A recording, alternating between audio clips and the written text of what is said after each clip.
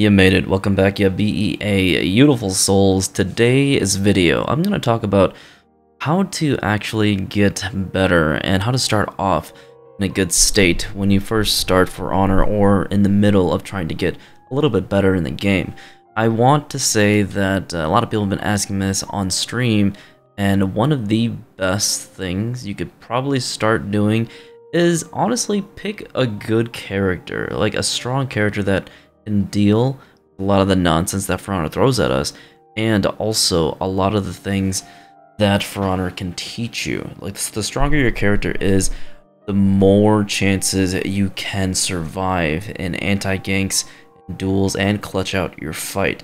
And that is also why I never really recommend people to start playing Shaman, because she can be quite a hard character to use, because her hitboxes are super bad in team fights. Her dueling capabilities are strong, but you also pretty much need some decent reads and reactions to make her 100% useful, because she will require you to make a read upon a read in case people try to light check you with a bunch of frame advantage and all that good stuff. So with the character like Shaman, she's incredibly strong 1v1s, but in team fights where most people are playing this game casually and just trying to mash buttons, if you don't know how to operate your defense with this character, which she doesn't have that much besides a delayed dodge attack, you're gonna get stomped. And that's why characters like Rankian Guard, Orochi, and also Hitokiri are very important picks when a new player comes into the game, because when they start pressing buttons, things just work in their favor, and that can be a good thing. But there's also a few bad things that I want to point out with the character. So when you're playing a character like Orochi or Hitokiri and Rankian Guard, these characters can definitely have some decent offense and very good defense. Defense with Rankian's crushing counters, her dodge attacks, and of course her full block. Orochi with his really strong 50-50 mix and his target swap dodge attacks, just getting external 24/7 with this character and undodgeable stuff.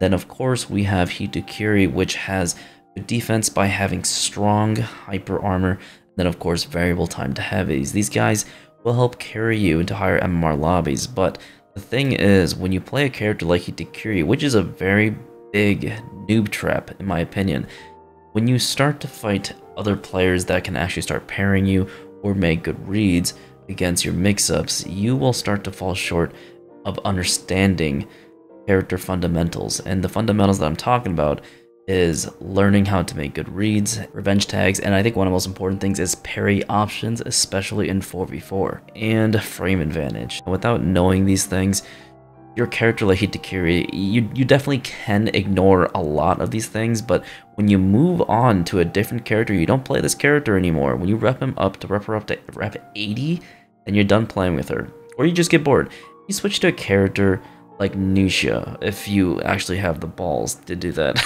or even Gladiator, or Centurion, and even Peacekeeper and Warden.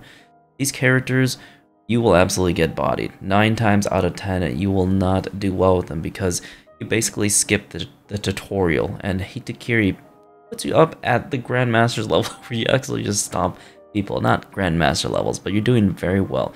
A new Hitokiri can definitely even kick my ass from time to time, because, oh, variable timed heavies, I'm not going to be parrying those all the time. I will be attempting to parry them, and that's one of the biggest things about Hitokiri, is that if you don't parry your heavies, you're gonna have to eat that 50-50 mix, and it can be quite scary if you're not a reaction god anyway. So when I tell people to pick Hitokiri, it's only realistically, you only want to play her for a little bit to get a good upper hand against strong characters that have hyper armor, like this guy right here. Highliner is a pretty popular pick at the moment.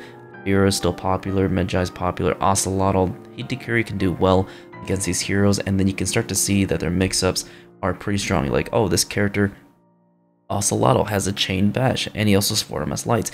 Can my hyper armor and my heavy attacks deal with that? Why aren't they pairing my heavy attacks? Because you have variable timed heavies, and they do a lot of damage, and you also have hyper armor that goes into an unblockable mix. So that's why Hitokiri can pretty much do well against every single character in this game. She's S tier for dueling and S tier for 4v4s for sure, especially when it comes to casual matchmaking. Against like a high level stack, she might be a little bit hard to use, but she still has a lot of uses in my opinion.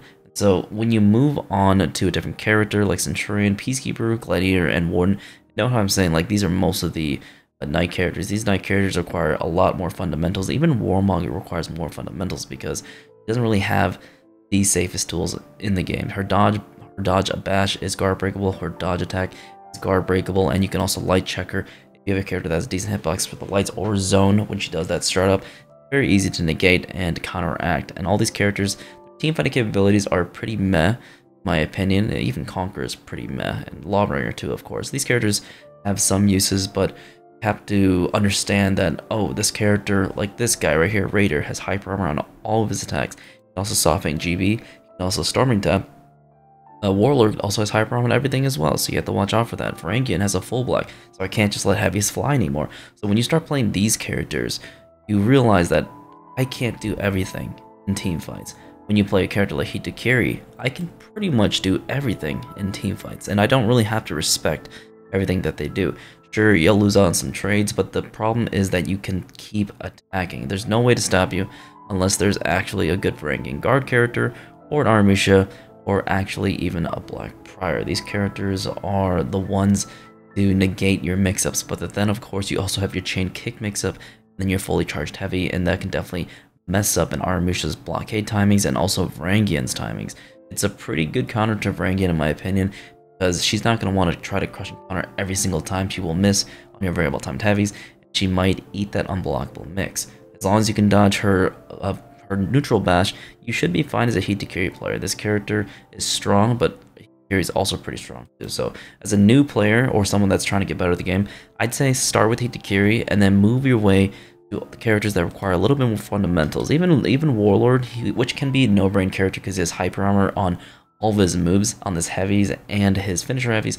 Also, his crushing counters are very strong. Then he has a full block, but they're not as powerful as a character as Varangian compared to the full block, because this has way more utility than Warlords, but he does have legend capabilities, so it makes him very strong. So if you move on to this character, you're going to do exceptionally well and learn important things while using a strong character. He's like a middle ground. When you want to use a character to improve your reads significantly, that's when you start going to characters like Gladiator, Centurion, Peacekeeper, Warden, and even Lawbringer if you want a bad day. If you want a bad day, you pick this character. This character, you have to know how to parry. Same thing for Centurion, except the thing about Centurion is he actually has a pretty strong gank.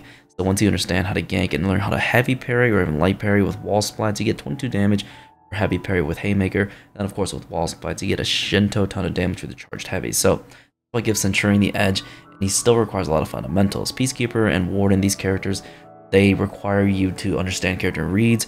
You need to understand where you need to place in team fights. If you don't know how to place yourself or reposition, then you're going to have a rough time with these characters. Warden is probably one of those characters where I do not fear them unless there is actually a good player using them. They're like, oh wow, now I have to respect you. Same thing for Peacekeeper. He's a very bad pick if you don't have the reactions and reads and understand game sense, especially if you're fighting characters with hyper armor. If you fight characters with hyper armor like Raider, Berserker, Highlander, or Varangian Guard, and Jangjun, Medjai, Pirate, all these characters, Peacekeeper will be practically useless unless you have a team to help support you. If you can stall with your nice new hitboxes and your good recoveries, but you won't have enough staying power unless you have a teammate to come help. And so when I say that you want to learn fundamentals, the most important things is there's probably like two things. Is that when you get a parry, you need to understand that you can't just let heavies fly. Like hitokiri, if you get a light parry, you can just let heavies fly, especially in a 1v2. When you use Warden, or like a Peacekeeper, or even a Centurion, if you get a light parry or a heavy parry, there's some times where you literally can't even punish them. You don't want to actually do anything. Centurion has like a zone that can hit people with a pretty nice like 180 degrees. So does Peacekeeper, but sometimes it's better to just not even do anything because you don't have hyper armor, you don't have any crutches to rely upon, and hitokiri just has all that hyper armor to deal a lot of damage. Griffin and Lawbringer, these characters have an edge when they actually do get a parry because he has that unblockable zone. It can be pretty helpful, deal a lot of decent amount of damage, and go into your mix, which basically you don't really want to be attacking too much in a 1v2, so that's where you have to learn game sense. Like, is this character going to bash me? If I'm fighting like a Varangian Guard, are they going to bash interrupt me to get into their offense and set up ganks? yes or no. And that's when you kind of want to be like, okay, so let's just dodge to reposition instead of going for a heavy parry punish. That's what I would do in that situation. In a lot of situations like that, because they want to try to take as much health away from you, or you pop revenge, because inevitably you might get revenge, but you're pretty much going to be dead afterwards because dodge rolling exists. And when you're picking a character like Lawbringer, he doesn't have a roll catcher, and neither does Conquer. These characters are they're in a very poor state in my opinion, and they need a lot of help. So these characters with parry punishes, just sometimes where you can't do anything. And there are situations where hitokiri can't do anything either, but he has so much hyper armor and a very good chain mix that you don't really have to respect too much things because it is an unreactable attack. And I want to come back to one thing too, is that Shaman players are pretty much one of the worst players I've ever seen of all times, especially a new Shaman. I don't mean to flame anybody, but this character is very hard to use. They will inevitably be throwing your games because they think that their running heavies or their bash is very powerful, but in reality, they're really not. It's a really bad move to use. Like 9 times out of 10. This move, the running attack, is only used for roll catching. It's not good for peeling at all, and it's not really that good for initiating offense either because it's pretty much a free parry. I believe it's only 500 ms, so it's also a really telling animation too. Literally flies in the air, and then hitokiri comes out. You just parry that. It's very simple, and her bash is pretty solid, but it also feeds a ton of revenge, especially because when you use it on someone and they are not locked onto you and they get thrown sideways, there's a lot of times where you can't even guarantee damage or guarantee a full punish. Like most of the time, like most optimal punish is going to bash. You use your bash and then use a zone attack and go into your mix or do nothing, especially if they are not locked onto you. If they're not locked onto you, which 9 out of 10 Shaman players do not realize, if you use your zone attack or heavy into soft feint bleed cancel, you will get parried 9 times out of 10. Actually, I'd say 10 times out of 10. That's probably the biggest mistake a Shaman player can use or do. So when I say that when I tell people to play Shaman, play Peacekeeper, I'm telling them to learn the game and challenge yourself. That's what I'm basically telling you guys to do. Because when you start off with a character like Warlord or Berserker, and even Jormungandr, these characters are fairly easy to play, but when you jump onto a character like Shaman and even Valkyrie, which has like this really interesting mix-up, you have to understand how she works first. Shaman is just someone that can't really open them up. In normal matchmaking, you can definitely do well with a Shaman against like decent players. Against like really insane players, this character is pretty much useless in teamfights unless you have a stack of your own. And that's pretty much not going to be the case 9 times out of 10, because I know a lot of you guys like playing by yourself, and you guys like just enjoying the game, coming home from work and relaxing. So this character will challenge you how to make reads, how to position well, when to initiate your offense, especially if you're just roaming around with stealth and jumping attack people, which is a pretty good strategy with this character. You know, attacking people out of lock is what I usually do, setting up traps, going for ledges. Understanding that this character has a better ledge potential than Warlord sometimes, man. And this character is insane. And that goes for like Peacekeeper and all these characters that don't really have that much going for them. Kensei is also another one that is pretty underrated. He's strong, but he does require some good fundamentals. You can definitely be baited using your dodge attack way too much and using your triple chain lights, which are easy parries, really good players. But you know, this character, Warden, Peacekeeper, Centurion, Lawbringer, and Gladiator, and even Warmonger. Guys, I know Warmonger is pretty strong, but she still requires the fundamentals of For Honor. You know, even Griffin is stronger than Warmonger, and that says a lot about how Warmonger pretty much has been power creep. The only thing keeping her alive is basically her feats. Her feats are game winning, but her entire kit is pretty mediocre in my opinion. She didn't have a vortex like Warden, and so to get better at For Honor, guys, you have to. At the end of the day, you have to play a character that doesn't have every single tool. If you want to get to the highest levels of gaming where you play at a competitive level, you can't really necessarily rely on my advice and playing like a weak character. What you have to rely to be the best player is you have to go to other sources with the Discord and set up scrims and play with the best players. That's how you get better. But to get better in like the matchmaking lobbies, where you can just play by yourself and do really well and get some really cool parries and anti-ganks and stuff like that, this is what you want to do. You want to challenge yourself. You want to play characters that have restricted moves, not too much of restricted, but you want to have a character that also has some decent offense and some decent defense. Okay, so when you play a character like Lawbreaker against an anti-ganks, that is the most satisfying thing in the entire game. I cannot tell you why I stopped playing duels, and the reason why I stopped playing duels is because anti-ganks. Like, this is why. This is the reason why I stopped playing duels, because this is just so much more satisfying than getting like a few parries here and there in duels.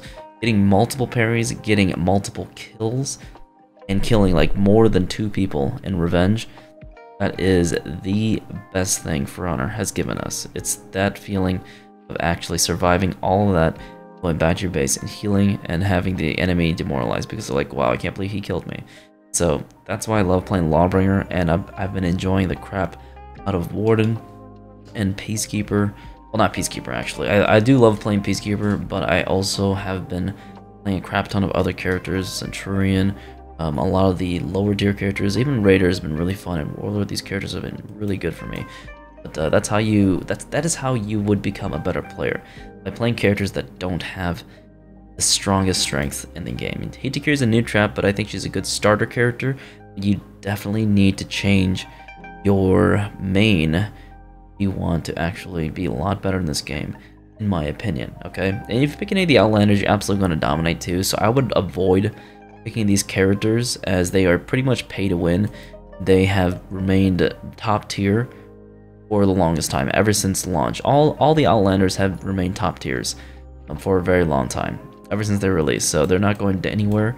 So you can always come and pick them up whenever you feel like it. Once you've started playing like weaker characters, or characters that don't have every single tool in the game, you will be a god when you play these characters. You'll be like, oh, I didn't realize I had I can use that. Like, I can use that more consistently. You know, I have this tool now, so I can just basically destroy every single buddy that I fight, because I can do whatever I want. I can essentially, I don't have to respect as much things as I used to, especially with Pirate. Dodge attacks are insane unless there's a Rangian. Doesn't even matter though, because you can position pretty well, and her Chain Bash is very good. Afira is ridiculously good still. An Ocelotl, incredible ganker, and Duelist. There's just no way that you could actually be stopped once you get good with all of these weaker characters. The weaker characters, get good with them, then move on to the S tiers, and boom, unstoppable. But I mean, that's just my thoughts. I wanted to explain that on stream. I didn't want to explain on stream because it's a very long time to explain. It took about like 10 or so minutes, but that's the gist of how you want to get to be a better player. Learning all those revenge. You don't even have to actually learn about revenge and stuff.